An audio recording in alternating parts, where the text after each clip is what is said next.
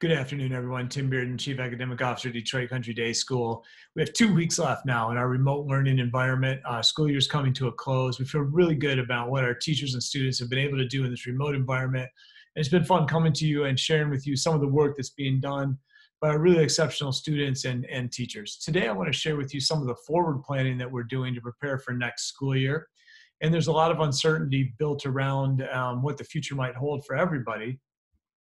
But we're really planning to be together in person in the fall, and we're planning for all the eventualities and contingencies that we can.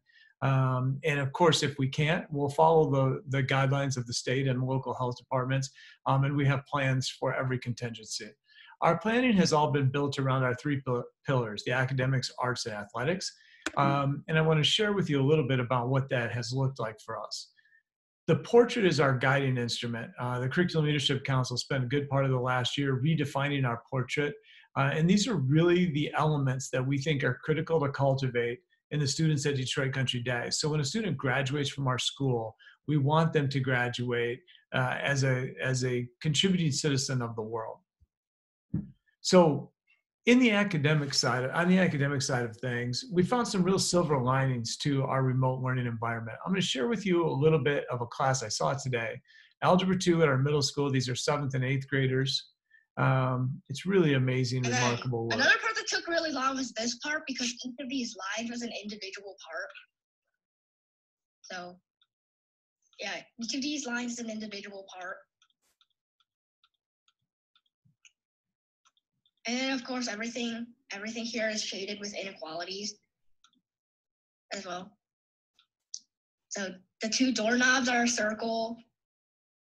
And so, yeah, that's basically it. So this is a student who designed a castle by using mathematical equations, each to represent different lines and shapes in the presentation, and presented it to his classmates today live using Zoom. And it really just shows us all the possibilities that exist in a remote learning environment. And these are things that can translate to a face-to-face learning environment. So a big part of our planning in academics has been how we take the lessons we've learned in a remote learning environment and translate them into the things that we'd like to do in the fall in a face-to-face environment, knowing that those things will allow us to seamlessly transition, if we ever have to again, into a remote learning environment. So we've really divided our planning into 3 phases. The triage kind of phase, which is where we were at the beginning, where we just kind of we're taking a lot of information in a really short period of time and making decisions about that. Then we adapted using some really important tools that we've talked about in these updates, Zoom and Loom and Canvas, and developed a sort of a routine. And now we're in a transformation stage where we're really planning for the future based on these guiding principles. This is from an article by Deloitte, and it has really helped to give us shape to our guiding principles for our forward planning. I'm going to share with you Jim Davis, Executive Director of Fine and Performing Arts. He talks to you a little bit about our plans for the arts. Hello, everyone. It is my pleasure to join Mr. Bearden today to give a brief update on the arts. Our faculty and students have been doing an incredible job over these past few weeks continuing their work, as we have highlighted in the buzz and on our social media channels. And while we were not able to hold our annual Celebrate the Arts event this past April, we are planning to host a virtual gallery celebrating the class of 2020 that will be posted at the end of May or beginning of June. So stay tuned for that.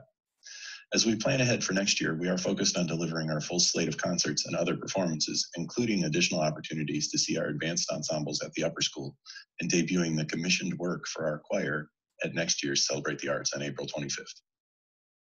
We are also committed to adding live streaming capabilities to our Performing Arts Center so that these events can be viewed at home by those who need to do so. Finally, as has been the recent tradition at Celebrate the Arts, I'd like to take a moment to announce our theater season for the next school year. Our fall show, Working, is a Tony Award-nominated musical based on a best-selling book by Studs Terkel, featuring songs by Tony winner Stephen Schwartz, James Taylor, and Tony winner Lin-Manuel Miranda. This show is a musical exploration of 26 people from all walks of life, including a teacher, mason, fast food worker, UPS delivery person, and more. In this extraordinary time when we are celebrating the essential workers for all they are doing, this musical brings their stories to our stage. Our winter musical is considered by many to be the perfect musical comedy. This Tony Award winner ran on Broadway for 1,200 performances after it opened in 1950 and certainly needs no further introduction from me other than its title, Guys and Dolls. Our spring play, Relativity, by Marc Saint-Germain, had been scheduled to be performed this month and retains its place in our season for next year. This drama, set in 1942, sees a reporter interviewing Albert Einstein about his mysterious family history, only to discover far more secrets under the surface. As the reporter questions Einstein about his theory of relativity and personal past, she develops a new, more pressing query. To be a great man, does one need first to be a good man? Thanks for your time today, and I hope to see you all soon. Take care. Thanks to Mr. Davis for that update about the arts.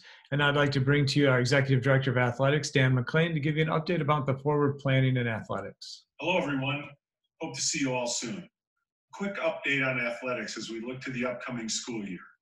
Detroit Country Day School will continue to offer a full co-curricular athletic program in compliance with the state of Michigan, the MHSAA, and our own DCDS back-to-school guidelines. If normal athletic offerings are not possible, the DCDS athletic department is developing contingency plans that will promote our motto of a sound mind and a sound body. Stay tuned for more news on athletics as it becomes available. Take care, everyone, and go Jackets!